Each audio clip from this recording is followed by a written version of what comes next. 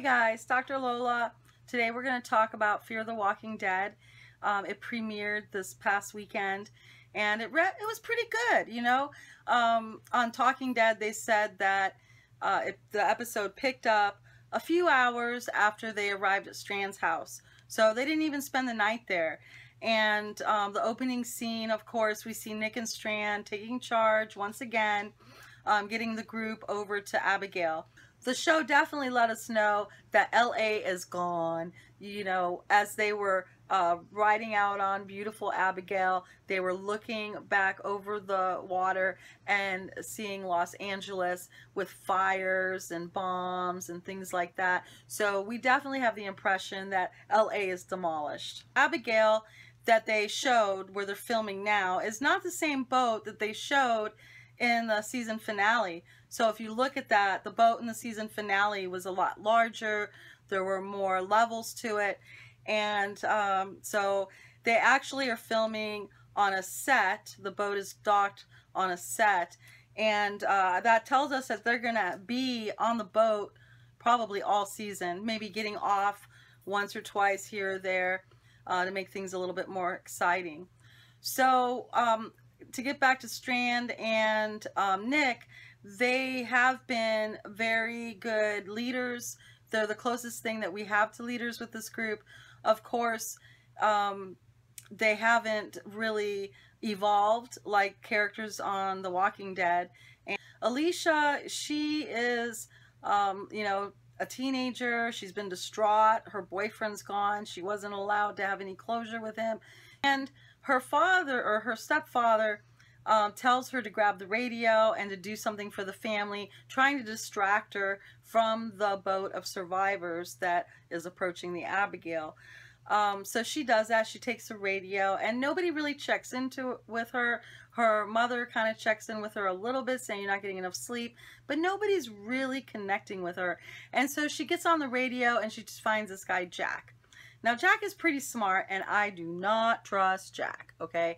What Jack does is he gets her talking to trust. He's acting all innocent, and you can tell that his signal is getting clearer the longer the show goes on. Each time she talks to him, his radio signal is clear. And so he starts with this music to draw people in, and the music is actually a song that's singing about the apocalypse. He gets a hook on his fish line, which is Alicia, and he basically reels her in, getting more information about the Abigail, where they're going, and then all of a sudden there's this crisis and the boat's gonna sink, and he tells her, you know, we're gonna go on land. And she said, don't do that, there's too many zombs there. And so then she says, well, maybe we can come get you. And he had her tell him basically the Abigail's location, and then he told her a location of where he was supposedly at. And by this time the signal on the CB radios is clear as day. You know he's close. Also, I want to point out that Mandy told Strand that she heard music. That very likely could be the music that this guy Jack has been playing. And Strand, of course, dismissed it and said no. She tries to convince Strand and her dad to pick Jack up. And Strand's basically like, no way, I have rules on this boat. When were you going to tell me? What did you tell them about us? And he's like, rule number 1, this is my boat. Rule number 2, this is my boat. And rule number 3, if there's any complication understanding rule number 1 or 2, this is my damn boat. So anyway, he's setting the boundaries. And I think right now the survivors really don't get it. There's 2 people that do get it, Strand and Nick. Zach is coming. When Alicia said, oh, we can't come pick you up, he said, don't worry, I got you. I'll see you soon. And so that kind of leads us to believe that he's on his way. He's on his way now. And the minute that happened, Strand's boat signal thing, or deet, deet, deet, deet, deet, deet, deet, you know, indicating that somebody's coming. And so it's very likely that we're going to meet Jack next. I think that Strand relates to Nick because of something in Strand's background. He's a survivor, but a different type of survivor. And he sees in Nick something that he probably seen in himself. Is he manipulative? Yes. Is he self-serving? Probably. But you kind of have to be to survive the apocalypse, right? I mean, going back to other shows, you know, people that are surviving in a AZ situation, well, you know, you have to look out for yourself. You have to make those tough calls. Okay, maybe because this is the beginning of the AZ, we're going to call them selfish. We're going to call them untrustworthy. But these are characteristics of people that have gone through some very difficult times. And so, hey, he connects with Nick, and he cares about what is going on with Nick and encourages him. They're almost like the two leaders of this group. And if you notice, whenever there's a difficult situation, if Nick's not there, Travis and Maddie will step in. But if Nick's there, they defer to Nick. Nick is the one that had the motor on the boat doing the face. Nick is the one that's smashing the truck in the Zom. Nick is the one that is the confidant and is leading the group forward with Strand. So I think that those are going to be our two leaders. So, you know, Chris is angry. He's acting out, not adjusted well to the divorce of his parents. He didn't want to come over to his father's home. He doesn't want to connect. He told his father that Nick is not my brother. That is not my family. Pretty much my mother's my family. So he's lost his family. He's lost his mother. He doesn't believe his father loves him or cares about him. He basically allows his father and Maddie to fight off Zoms while he's grieving over his mother's body on the beach. He doesn't pick up a finger. I mean, he's in a really bad place right now. And there's a lot of hating on him from fans, but I think that that might be premature. Yes, right now he's causing, he's threatening the lives of his family members. He's being a jerk. You know, he tossed his mother's body in. But why did he do that? Because he's angry she left. Because he was standing there fine until his father started talking more intimately about his mother. Yes, the best thing about our relationship was we made our son, whom we love very much. He doesn't believe that his father loves him. He cares about his other family more. That's what's going on in Chris's head. He heard that Travis loved him, and when he was saying the eulogy for Aliza, and then he heard that Maddie say, you know, I would do this just like Travis did to anybody that I love, insinuating that she loved him as well.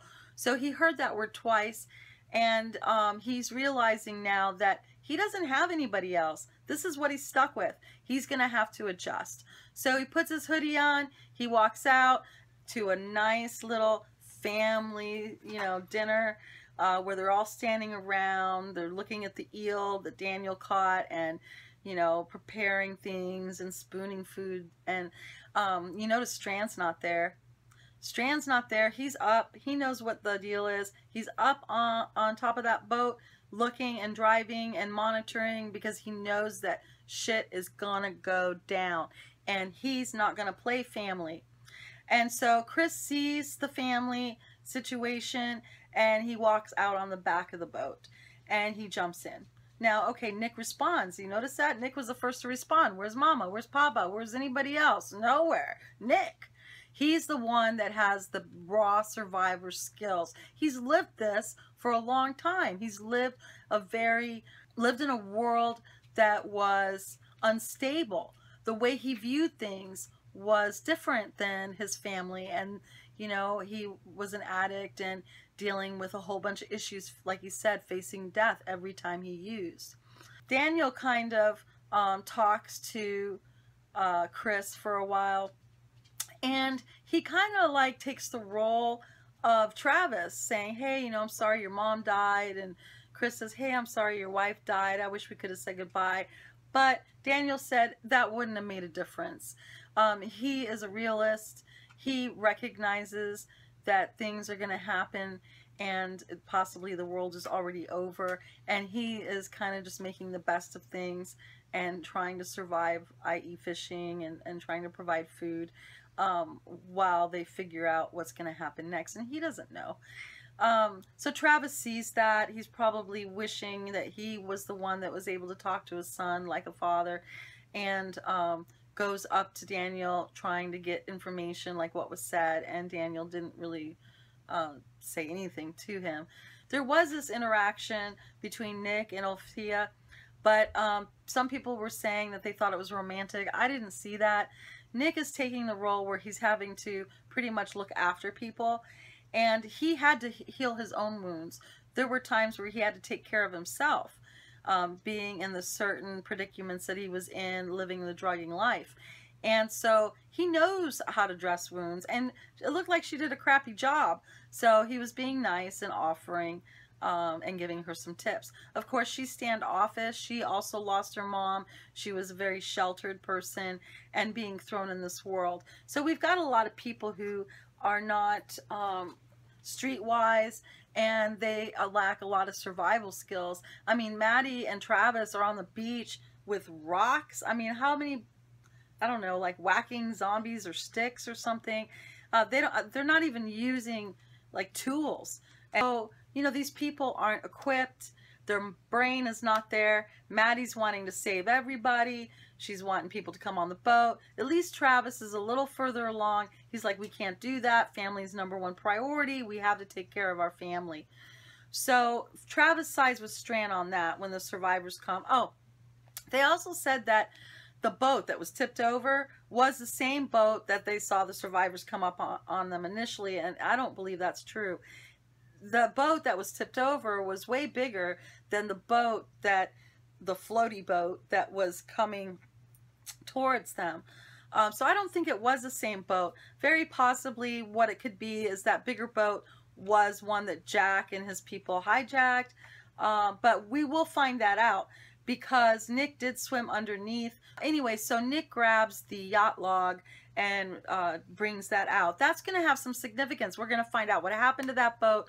We're going to find out maybe more backstory. The way I thought that his interaction with that zombie showed that our zombies on Fear are fresher. They probably smell better too, but they're there's more humanity to them.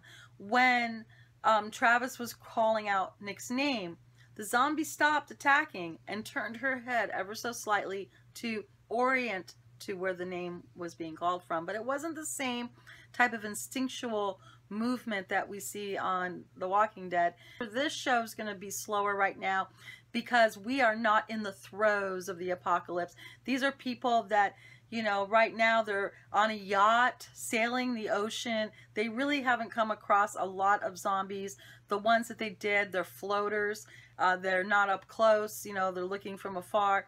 They're making dinner and talking, and they're not preparing weapons. They're not trying to figure out how to gather food. There's no organization to them. They are not organized, and they're not prepared for what's coming ahead. So this is new. We're going to see them develop.